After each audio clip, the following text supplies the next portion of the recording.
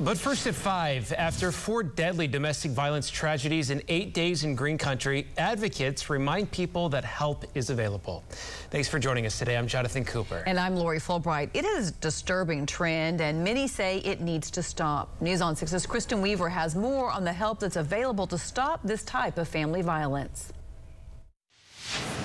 With all the domestic violence situations across Green Country lately, places like SafeNet Services here in Claremore are here to help and are one of many resources across our state. It's been a horrific week of violence in Green Country. Last Tuesday, authorities say a woman in Fort Gibson was killed by her husband. Then on Thursday, OSBI says a woman with a history of problems killed 3 of her children, then herself in Verdigris.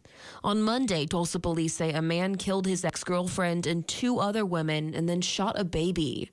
And on Tuesday, Claremore police say a man killed his ex-wife and himself, and police found their bodies in a lake. Oklahoma is ranked number 2 in domestic violence homicides, and so the need for services is just very drastic. Jody Moore is the executive director at SafeNet Services in Claremore. The center is a shelter for domestic and sexual violence victims. Moore is disturbed by an increase in calls that her center and centers all over the state are getting. We have over 35 certified domestic violence agencies across the state, and all of us have expressed the need for increased in services. Moore says abusers often start small with violence before escalating, and SafeNet gives victims a way out, which can prevent deaths from happening. We automatically provide safety planning with them, and with having safety planning, that reduces the risk of homicides drastically. She urges anyone experiencing violence or who knows someone struggling to reach out to the many shelters all over our state. Crisis hotlines are available 24/7.